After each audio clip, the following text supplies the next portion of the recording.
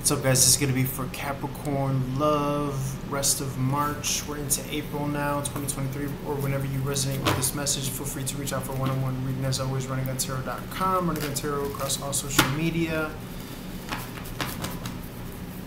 Appreciate all your guys' donations, tips, love, support in any capacity, any facet, any way, shape, or form. Hope you guys had a good weekend.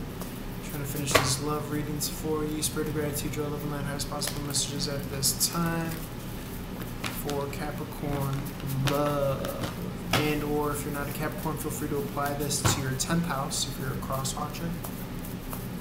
You could Google that and use those categories as a lens to see your love relationship. Spirit, this is romantic, friend, family. We'll read for the narrative, we'll read for the storyline, and see what comes out here. Okay, Ten of Pentacles in the reverse position. This is out of legacy, out of partnership, out of household, out of inheritance, out of something, and yet I still see victory. It could be even in the face of you being not a part of this kind of dynasty or franchise. I feel as though that you're building your own here. Okay, this reading has an emphasis on love. There's been times where you've had this instability, but you're building your bedrock. You're building your platform here. You've had to move in some sort of lack of resources, but you have potential. I think you have that belief still. Okay, and you're still feeding and watering that belief within yourself. Yes, nothing's perfect, but you're having a resurgence, you're having a rebirth here is what I feel. Especially with this full moon cycle, with this full moon energy, you're getting out of the theoretical and you're moving into this kind of blessing here. The star card in the upright is a wish fulfillment, a blessing, a miracle come true here. And it's going to be as a result of you sticking to your ethic. Yes, you've been seeing the hard times, you've been seeing the wheel stuck, but it can't be stuck forever. The Three of Wands in the reverse, haven't been able to see the future, but the Empress is here. She's been in labor, so things have been getting harder and harder. It's because there is some sort of monetary financial investment coming down the pike, coming down the pipeline with the Ace of Pentacles in the reverse. You've been investing in your work, you've been investing in all things in relation to productiveness and output and quality. You see the Emperor here has been fighting as well. Both divine masculine and feminine have been struggling, but I feel as though they're going to meet once again in this kind of purity, in this rarefied air here. Okay, as a result of discipline, as a result of learning what it is that they should be calling into humanity for the greater good. I see a lot of rejection of unmet potential, suitors or prospects that don't cut the grade. I see so many endings lining up and leading to new beginnings here. Okay, endings of effort, endings of extraneous effort, loves that didn't work, backstab, betrayal, but it's all leading to this divine union here of a counterpart that's worthy of you. Again, with the Empress and the Emperor here.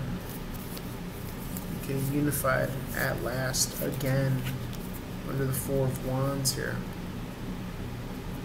Okay. Anything else, Spirit? Anything else? Okay, someone's been holding on tightly. Okay, they've been expressing themselves correctly.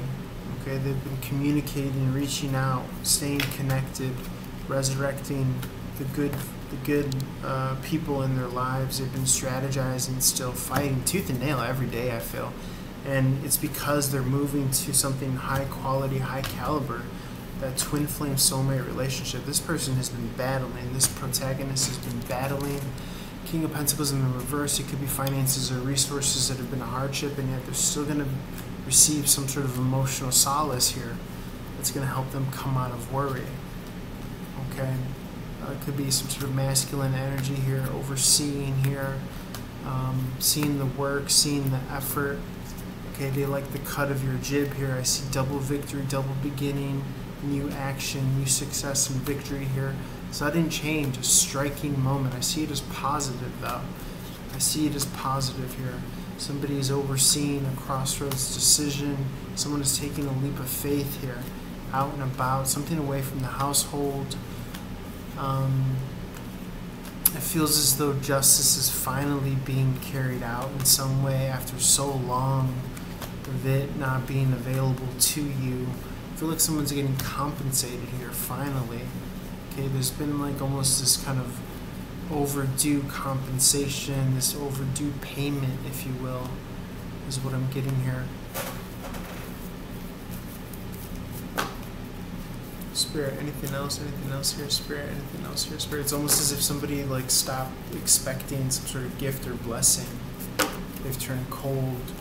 Someone was very much so pushed into this coldness because they haven't been receiving this kind of blessing or this karmic justice, or they've been fighting month in and month out. And I'm getting that like they've been getting like little peaks of miracles and blessings, but I feel like this month is going to be a very big blessing, okay? It might even be in the form of a significant other.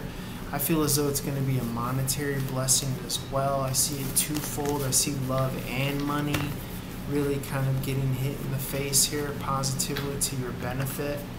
I'm just, you know, thematically, we've been reading about this energetic desert that our protagonist has been going through, that our hero has been going through.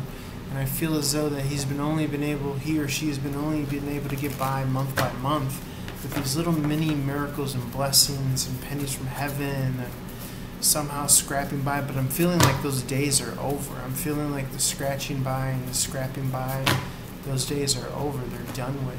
We're starting a new season, a new cycle, the beginning of the energetic new year. And I just feel like blessings and ships are coming in here. Okay?